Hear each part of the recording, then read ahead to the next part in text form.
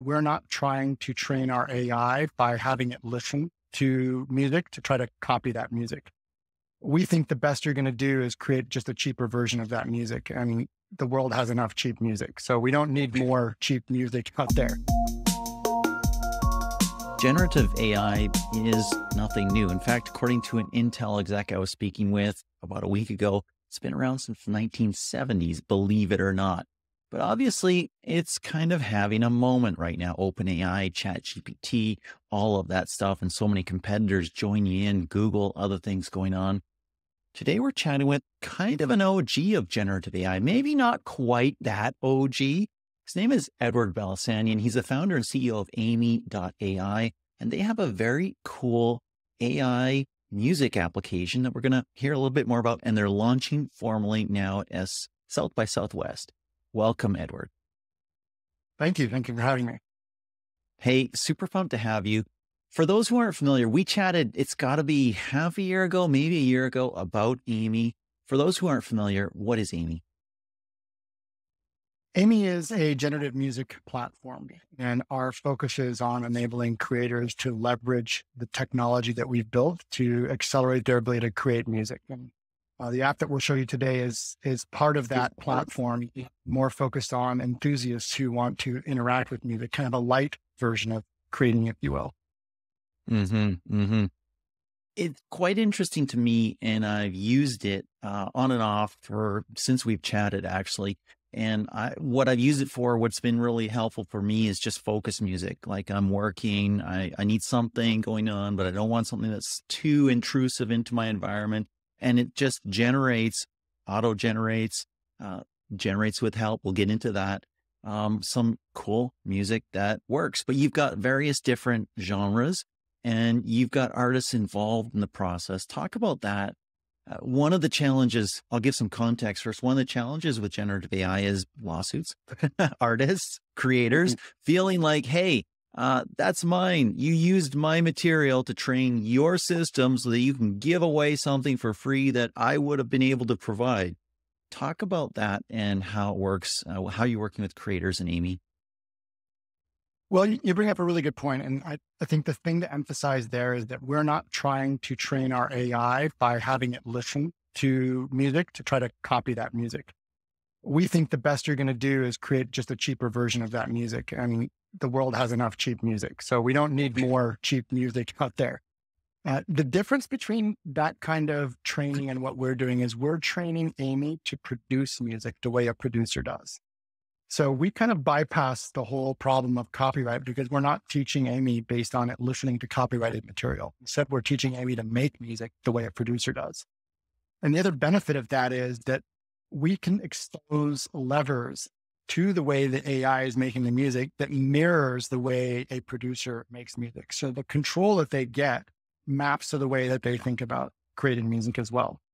A good analogy for that is if you think about ChatGPT, for example, if you type in a bunch of prompts and you get a 3-page response back, you can't really change that second paragraph to your liking the way you want, or maybe the third sentence in the fourth paragraph. It's kind of opaque when you think about these large monolithic neural networks. I mean, that doesn't really work when you're talking about enabling creators in the music space. So those are kind of the key differences that enable us to avoid the copyright issue, but also really speak to creators in the way that they make music. Super interesting. Maybe go a little more in depth. How did you train Aimi to generate music? How did you teach it what music is and how music works and what people want to hear when they hear different types of music? Well, when we first spoke about a year ago, we were very early in the process and we had essentially a model that could pick loops and combine them at runtime and make music. Now, the issue with that is any kind of model typically is going to have this sort of inertia problem where you need feedback to train the model, but the feedback is difficult to get because people aren't readily going to just sit around and listen to bad music and give you feedback. So you kind of have this bar that you have to get over where the music has to get good enough that people will listen to it for pleasure. And in the course of doing so, provide you feedback. So we've essentially combined expert systems with machine learning. And what the expert systems do is make music similar to the way a producer would, but they're constantly training our machine learning models to replicate what they're doing, but with the twist of the user's preferences or the artist's preferences included. So the expert system is good at making music. It's just not nuanced towards your tastes or a genre or an artist's tastes. And that's where the machine learning comes in and adds that sort of twist that makes it more personalized, more genre specific, or more artist specific. Interesting. Are you using expert system the way some people use the term deep learning? So it's kind of like guided machine learning in a sense?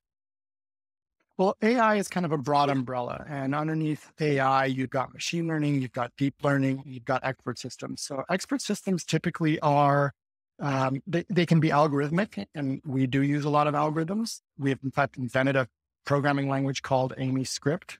We didn't have this when we spoke to you before. Aimi script is a full-featured generative music programming language. It's a TypeScript-based language. So you as an artist can sit down and write a very elaborate program using Aimi script and make music using that. And artists love writing code. I mean, we know this. It's a known fact. Well, we've made it really easy. So it's basically drag and drop. No, you can essentially, we've sat down with close to 200 artists and distilled their expert techniques into algorithms. And as a new artist on the platform, you can just grab the algorithms that you want, put them together, shape this multidimensional musical space. And then Aimi takes you on a journey by picking the different algorithms and picking the different loops that combine with those algorithms at runtime. Wow. So I know from the beginning, you had the idea of working with creators, working with artists. You've added artists. You've mentioned it's now about 200. What can I expect when I hear something from an artist and from Aimi? What's the interplay there? How do they engage? How much of a composition is from an artist? How much is from Aimi? Yeah, one thing that we learned in the past year of working with a lot of artists is that there's no one answer to that question. In fact, some artists that we met with are thrilled to jump in to the code and write Aimi script and be fully prescriptive about the music that's coming out of the system. And other artists are really keen to just let the system do its thing. And one of the key elements that we've added into our platform is the ability for the artist to really steer that. They're in charge of how much control they have or how much control the AI has. And we found that interplay, by giving the artist that kind of control, is just one more way to empower them to really be expressive, whether it is expressive by feeding something that kind of they let go, or being expressive by being very prescriptive about what they want to hear. Can anyone come on board and be an artist and use Aimi and get access to the programming language? Is it invite only? How's it work? So we have a product called Aimi Studio that's being released in a couple months. And Aimi Studio is the creator platform. The app that we've just released today is more of a consumer platform, or consumer app, I should say. But we're using it to really make it clear that music doesn't have to be so intimidating. It should be more accessible and inclusive. In fact, part of the reason we don't use the word artist as much is we want to unleash the inner artist in everybody. We want everyone to feel like that. We don't want it to be uniquely for people who are quote unquote artists. And our interactive music player basically teaches you about how music is made and gives you the ability to take ownership of your music experience. And we find that's empowering, especially for people who aren't trained musicians, who don't know music theory or music composition or the nuances of a genre that they want to mix for. And all of that is a very steep learning curve. And if you add on to that tools that you have to use for production, it's a significant investment before you can even make a sound, let alone something worth listening to. So the app gives you the ability to interact with the existing experiences that have been created. And then Aimi Studio lets you create new experiences. But again, you can let the AI guide you in that, or you can take full control over it. So you can be a novice or an expert and still benefit from Aimi Studio. So many questions here. When an artist releases a composition, is it a discrete, unchanging thing? Like we have in the old world of music, there's a track, I play it, it's from an album, and I can't engage with it, I can't change it, I can't modify it? Or is it something that I, as a listener, can engage with and change and evolve a little bit? The latter. So we call them experiences for that reason. And one of the really important elements of an experience is that it's a dynamic thing. So as an artist, you are constantly getting feedback about how people are engaging with your music. You know, whether they gave a thumbs up on your beats, thumbs down on your harmony. You can swap out the harmony, pop in a new melody. You can constantly change and evolve the music that's being expressed. But more importantly, just like we give the artist these levers to control the AI, we've exposed these same levers to the listener. Simpler ones, but this is what allows the listener to kind of take the steering wheel with Aimi when it goes on this journey through this multidimensional space that the artist created, which we call an experience. It's fascinating. If you think about it, music has always been an engagement and interaction between somebody who's creating and somebody who's listening. And you hear live recordings and the audience becomes part of what is actually the recorded thing there. This is the next level on that. I'm trying to position Aimi in my brain somewhere. I like to put things in slots occasionally. Maybe that's just me. Maybe it's human. I don't know. I'm thinking like there's GarageBand, and I've used GarageBand. Don't consider myself a musician. Can't play a piano or a guitar or a flute or something like that. But I've used GarageBand to create some stuff, some for my podcast, other things that that I think, hey, that's kind of cool. That's kind of nice. This is different. How'd you characterize its differences?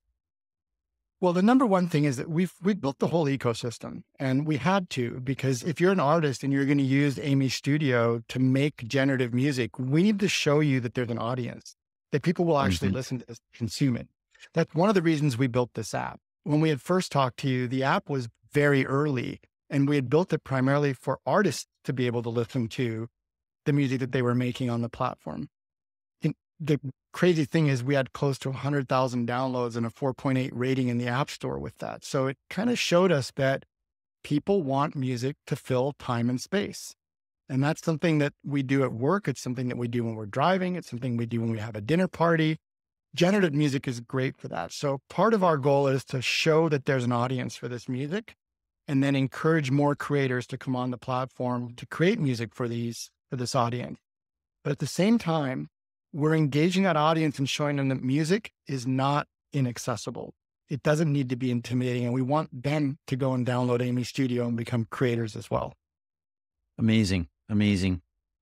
What's the monetization here? Aimi itself, I believe, has had a subscription model. What about Aimi Studio? How do you make money, and how do artists who create music with Aimi make money? Yeah, so this has been another evolution in our thinking. So very early on, we thought about making a premium version of the app, and we tinkered around with that. And we realized very quickly that we don't want to charge for music. We don't want to make money off the music that comes out of Aimi. Instead, we want to charge for what you can do to the music. So it's really about the creativity that's what our unique offering is. There's plenty of music out there. And if we're charging you for music, we're competing with a whole industry that we don't want to compete with. We'd much rather be a unique creator platform. So the way that we position the app now, you can download it. You can listen to all the experiences in the app. There's 10 of them that we've released today. And within a couple months, less than a couple months, there'll be another 100 from artists that you can listen to as well. And these are top tier artists around the world that have been using Aimi Studio for the past year. Aimi Studio is a subscription product. So as an artist, you subscribe to it monthly, and you can use it for your existing workflow. So you can drag your stems, your loops, your musical ideas, dump them in the Aimi Studio. Our machine learning will crawl all over those musical ideas. We'll understand those little bits and pieces of music at a level that very sophisticated artists know intuitively, but we're doing it at a mathematical level. You can then have Aimi Studio export multi-track audio for you that you can go and put on your favorite DSP and do whatever you want with. Mm-hmm. You can also publish it to our app, where you engage your most enthusiastic fans who want to interact with your music, and you get a ton of feedback in return. And then last, you can also syndicate your music to YouTube. So we just, I think a week and a half ago, released 10 live channels on YouTube. And the unique thing about these channels is they are live. It's Aimi in the web making music that's playing on a live YouTube channel. So you can imagine, as an artist, you have a pile of stuff laying around on your laptop. And My typically, station. yeah, exactly. It's your station. Exactly. But you don't have to curate songs. You don't have to sit there and make tracks. You just take all this stuff that's lying around your laptop. For every hour of music artists that we've spoken to release, they have another 100 hours of unfinished stuff on their laptop. That's gold to Aimi.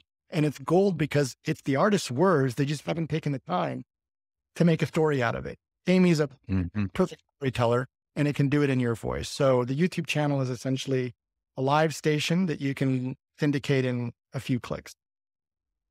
There's a lot to wrap your head around here. And there's a lot in the general world of generative AI, but this is very different. This is, on one hand, it's a tool. On the other hand, it's a prosthesis. On the other hand, it's a platform. On the other hand, it's a creator. On the other hand, it's something that I'm using to create.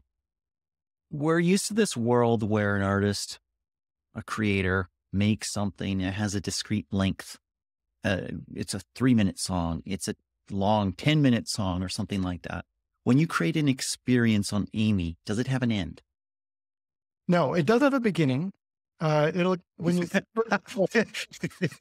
would need to have a beginning. So you have a beginning, and the idea is to really evolve the music, much like if you went and watched a live performance. You brought up a really good point earlier. Like the heart and soul of music was engaging with a musician who was playing live. The musician and the audience became one, and that symbiosis is something that was essentially stripped from music once we started trying to make money off of it.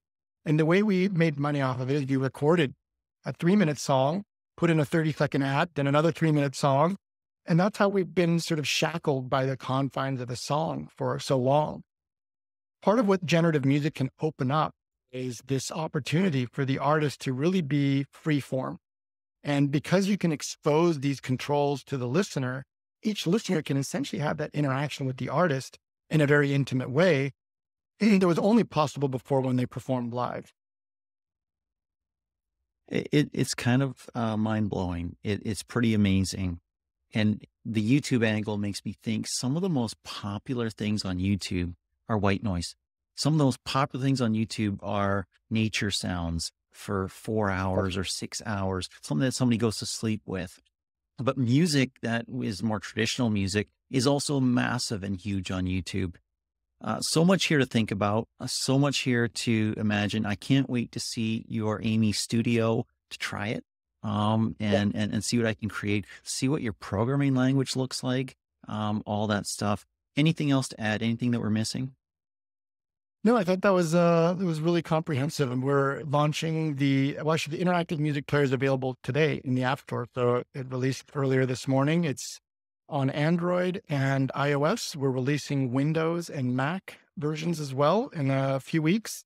And then, of course, you've got the YouTube channel. So if you don't want to interact with music and just want to go listen, you can do so on YouTube today. Excellent. Edward, thank you so much for your time. My pleasure. Thank you for having me.